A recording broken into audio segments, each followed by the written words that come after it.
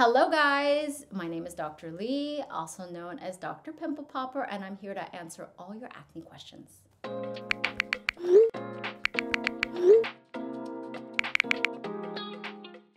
What does an acne consult with a dermatologist actually consist of? I can't speak for all dermatologists, but I bet many of them are similar to what I do.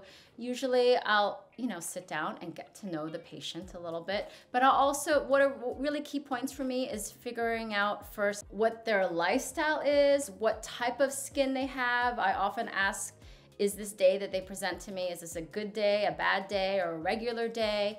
Are there things that make it worse or better? Maybe it's also useful to find out whether they have family members like a mother and father or aunts and uncles that had bad acne, because a lot of this has to do with your genes and the type of skin that you have, and also the time you are in life, and also the things that you might do, like a violinist who, rests their instrument against their chin all the time. It wouldn't be uncommon to see acne in that area. Or a football player that has really big pads and they sweat on their body to have acne, pretty extensive acne on their back. All these are really useful pieces of information for me to have. The most important point, I think, is that for people to know that, yeah, acne doesn't threaten our lives, but it definitely threatens our emotional or mental stability. It's hard to have bad acne and be able to function as a normal human being in the world. It really makes us feel very self-conscious and doesn't make us feel as happy when we have a bad breakout, right? So don't be fearful of going to see your dermatologist. Certainly not everybody has access to a dermatologist. Not everybody has the time to be able to see a dermatologist, but that's what we're here for. We're here to help you with your skin, and we've been trained to do so. That being said, sometimes there's a long wait time to see a dermatologist, so just be patient, make your appointment, and in the meantime, there are definitely great over-the-counter products to use that can help you with your skin and that can maybe even solve your problem before you get to your appointment with your dermatologist. That's why I created my SLMD acne system, because these are products that I myself recommend to my own patients in my own office, and maybe you can start with that and see whether that clears up your acne. Yeah, this is a common thing that we hear as dermatologists. It can happen in men and in women. I tend to see it more in women, and that's because of our hormones. We tend to get surges of hormones during certain times of the month, and that's when we'll see more acne breakouts. And a lot of women lament that, they're like 50, 60, and they're still getting acne bumps. And, that's okay.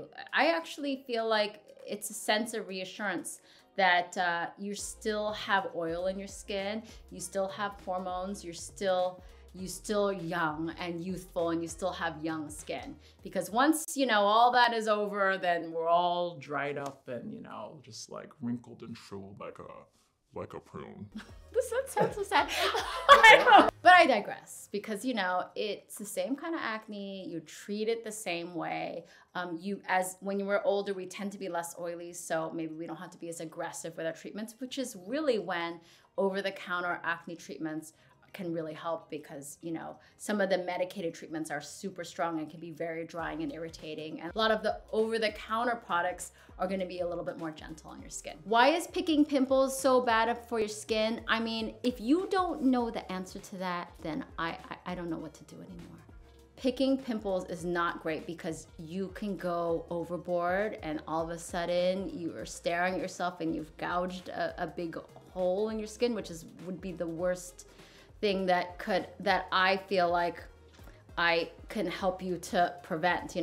I would worry about you doing this in the confines of your home, and a lot of people can't help themselves, myself included. So I think that the most important point is it's a normal phenomenon. I mean, I think a lot of us, myself included, if I have a big pimple, it's really hard to keep your hands off of it. So you have to sort of make yourself not pick at things. There are really wonderful ways to do this, like using a spot treatment, a benzoyl peroxide or salicylic acid spot treatment, putting a dollop on that really angry pimple. It helps keep your hands off of it. It helps to remind you, because a lot of times absent-mindedly we might reach up and start picking at a pimple and not even realize we're picking at it until it's bleeding. Another great thing to do is like a pimple patch.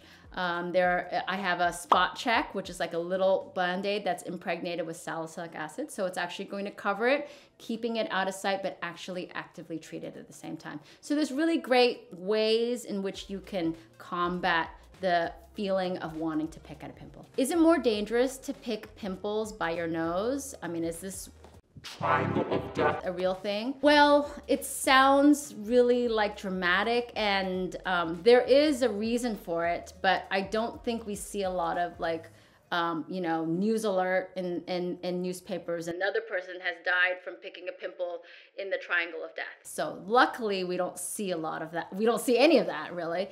But yes, there's this triangle that's from like the borders of our mouth to like right here, the glabella.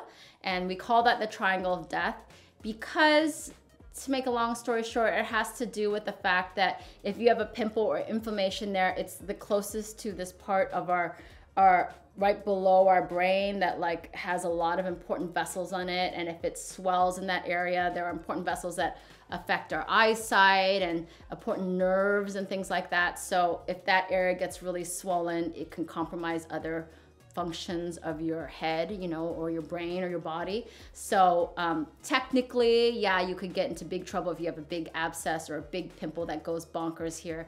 But a lot of us get pimples there, and I haven't heard of anyone really expiring from this.